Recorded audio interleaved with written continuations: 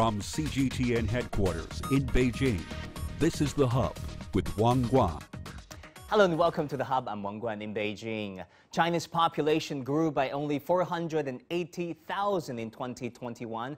That is the lowest growth figure in decades. China is hardly alone. Slowing population growth is not unique to China. According to the U.S. Census Bureau, the world's population increased by 74 million in 2021. That is a 0.9% population growth rate, and they fell short of expectations. How can we make sense of all these figures? Today, I'm very happy to be joined by Mr. Peng in Beijing. He's the Vice President of Renmin University, and he's an expert on aging and population studies. President Du, thank you for joining us at this hour. What do you make of China's figures, the lowest population growth in decades? Okay, in fact, nobody expected China will keep growing of the population. So many projections estimate in the next several years we will have a zero growth. So currently, the low birth rate means we are entering the zero growth zone. So maybe next year or in the coming 2 or 3 years, we can have a negative or a little bit positive growth. But generally, we are stopping the growth of the total population. Do we know about the replacement of China? Because when it comes to population studies, replacement rate is a very important figure. You know, the people that die, that pass away, versus the new births. What do we know about China's replacement rate for the year 2021? Okay, it's about 1.2 or exactly about 1.15 for the total fertility rate. What does that mean? That means if we assume the current cohort of female, they experience their childbearing of the whole period from 15 years old to 49 years old. The average number they are expected to have the children, that's the total fertility rate. Generally, we say 2.1 is the replacement level. That means if a couple have 2 children and the 2 children grow up to their 20s, they can replace the number of their parents. So if we are lower than 2.1, we mean we are under replacement level. We were there in 1992. So in the past 3 decades, we are already in low fertility rates. So China's replacement rate, like you said, is 1.2% or around that figure, below the 2% figure. That is an ideal figure.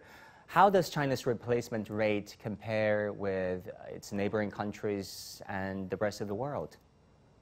Yeah, in East Asia, we are still a little bit higher than Korea and Japan. Korea has been the lowest country in the world in the past 2 years. The TFR is about 1.1. We are just a little bit higher than that. Japan is around 1.2. Okay, you know, addressing international concerns, Western media often have simplistic narratives of China. You know, many Western headlines read like this: will China grow old before it gets rich? Of course, that is a very simplistic way to look at things. But to address their concern, will China grow old before it gets rich? Yeah, I think that concept was true 20 years ago. But now we are hardly to say we are still getting old while getting rich. We already crossed over that phase. We should say we are getting old while getting rich at this phase.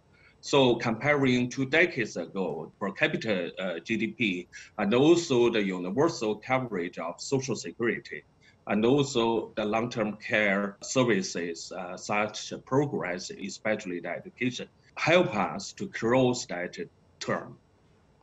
All right, so China realizes that its population dwindling is a huge issue, a burden on social security, something you've just touched upon, but also on China's potential labor force the dynamism of Chinese economy.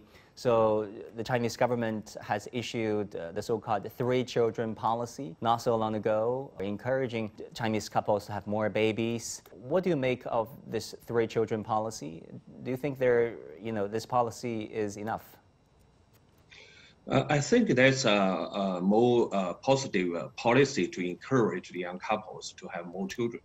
But it doesn't play a very important role in the total birth number, because the fundamental issue currently is how to help the young couples to have the first baby, and especially for those who want to have two children, can realize their ideal number of childbearing.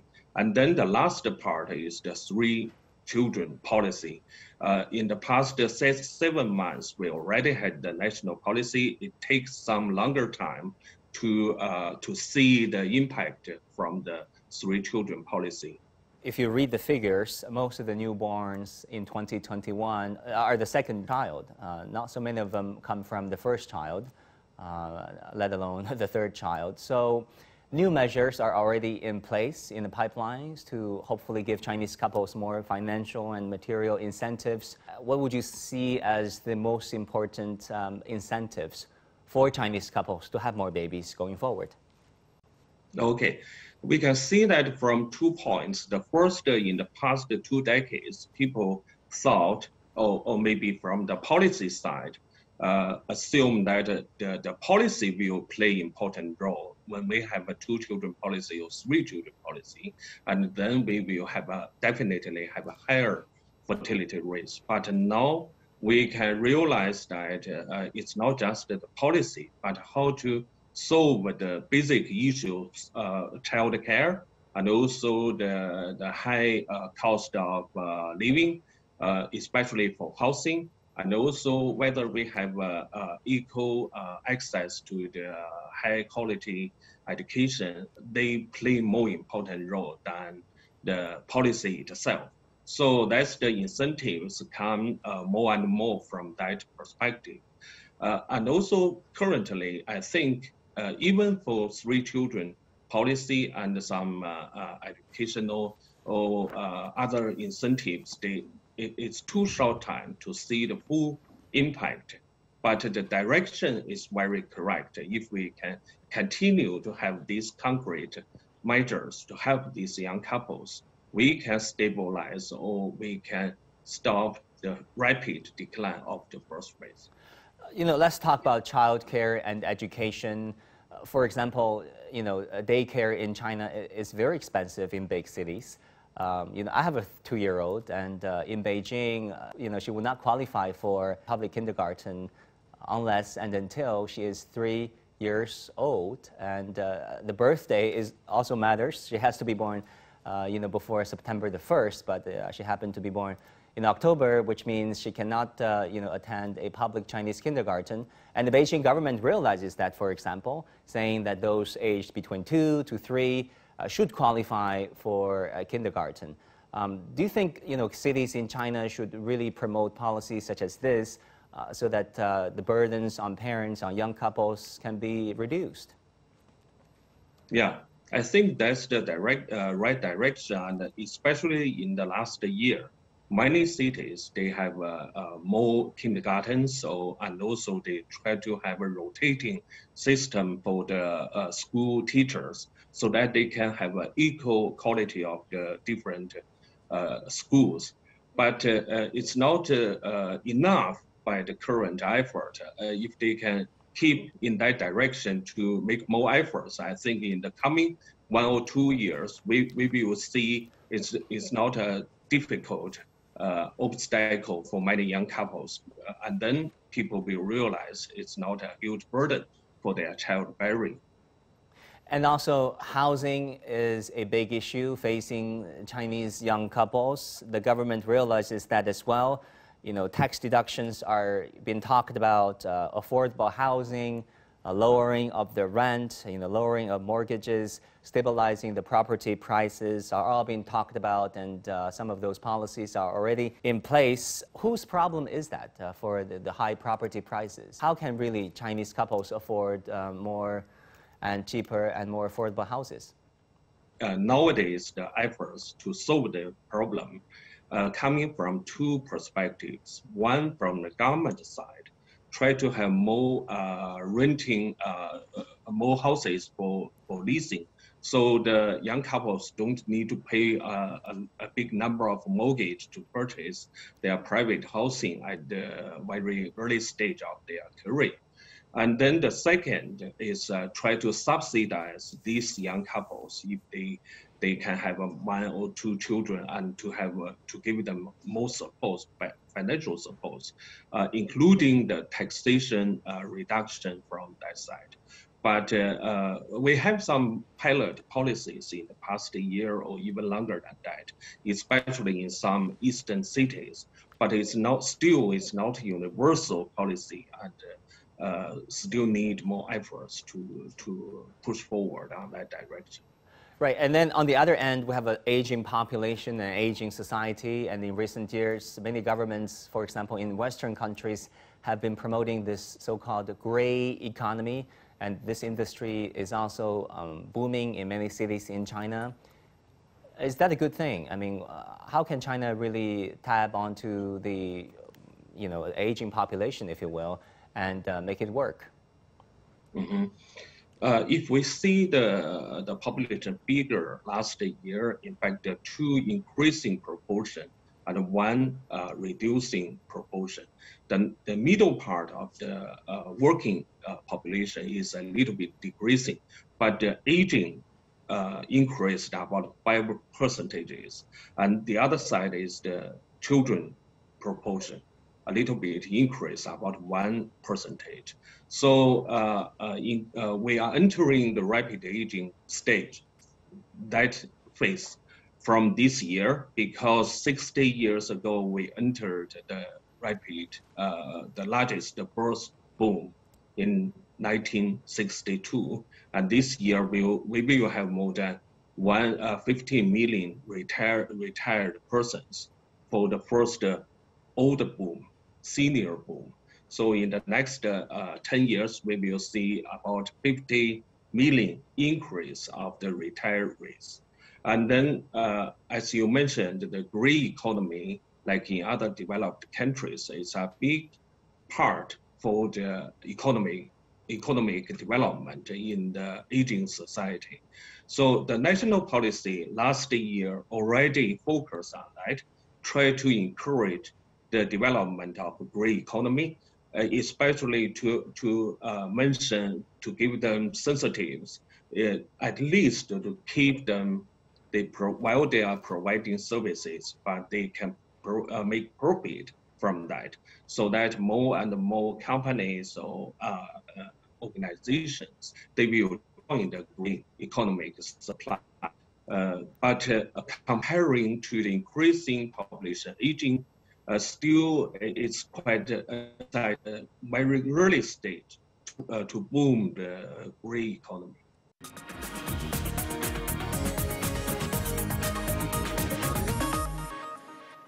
One more question about China's population decline, that is on females. Why less Chinese women are willing to get married and give birth to babies? Is there a correlation between how well off a society is and the number of new births? If you look at some developed societies in Western Europe and North America, population has been declining over the past few decades. But if you look at some emerging economies, emerging markets in Latin America and across the Middle East, population growth is still there. How can this inform and enlighten China's current situation? In fact, we have some similar reasons or similar factors for our birth rate in other countries, like developed countries, but also we have our unique reasons to explain that. The common parts include with the rapid economic and the social developments. In fact, we have a much better pension system. People will not rely on their children to support their old age, and then they will change their expectation to more children. The second, because we have a much better education. More and more people they will graduate from the universities. So when we talk about the figure last year, we need to notice, although the birth number declined to about 10,000, 10 million, at the same time, this year we will have more than 10 million graduates from the universities. So comparing to that, we in the labor force, in fact, every year the new labor force, the majority of them, they graduated from universities already. The longer education years will postpone their age to get married, especially to have the first child. The similar reason in other developed countries play important role for lowering the birth rates. And also we have some unique reasons for China. The first, we have a very high labor force participation rate for females in China. So, and then if we encourage them to have 2 children or to have 3 children, even we give them 3 years for one child bearing.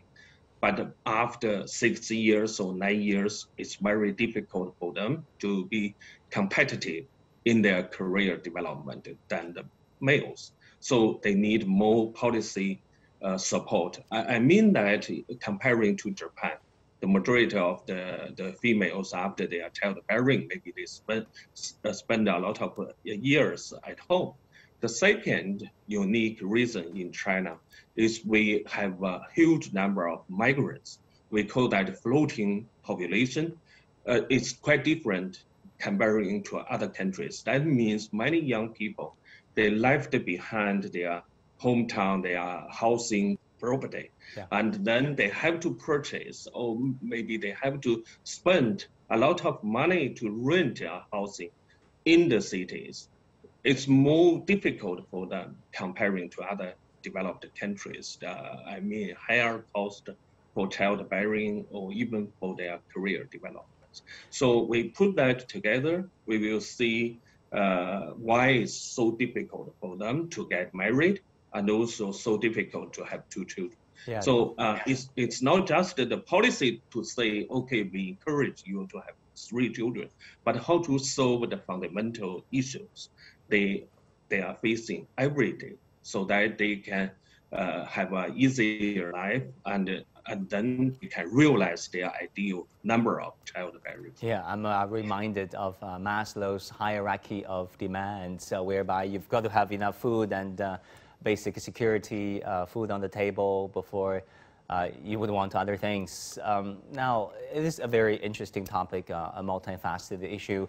I want to ask you, President Du, about really the role of culture and social norms in deciding how many children a society have. For example, if you look at some largely Catholic societies in Latin America, figures say that they tend to have more babies.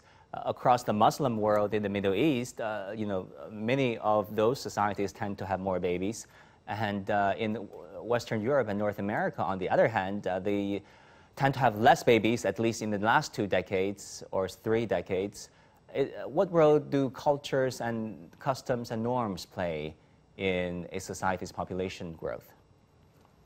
I think the most important factor is not the culture. Still, it's socioeconomic development, because to some stage of the development, then the culture will be changed. Like Middle East, after several decades development, especially in some countries there, and then you will see, even today, they have a much lower fertility rates comparing to 20 years ago.